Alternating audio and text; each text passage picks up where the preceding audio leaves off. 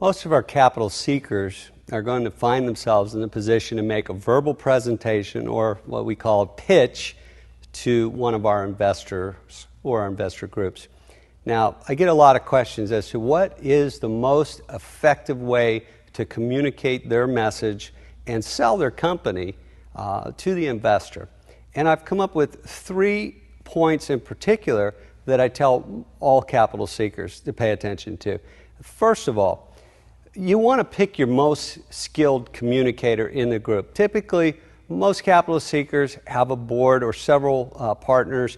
One of them typically is a better communicator, a better speaker than the others. Now, it doesn't necessarily have to be the majority holder of the company or the guy who came up with the idea. Get the guy who's the best communicator, put him in front. Secondly, put yourself in the investor's mindset. Before you deliver your presentation, ask yourself, what is he thinking? And try to tailor the answers to the investor's mindset. And third, and this is my favorite, I want you to deliver the answer to the questions you receive in 30 seconds, plus or minus. And there's a reason for this. Please pay careful attention to it.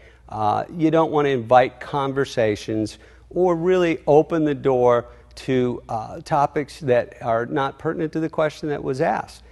When you're invited to, tell your story. You'll find this a very effective strategy. And I invite capital seekers that are trying to strategize their presentation and have questions about it to give us a call at the Capital MatchPoint, because that's what we're here for.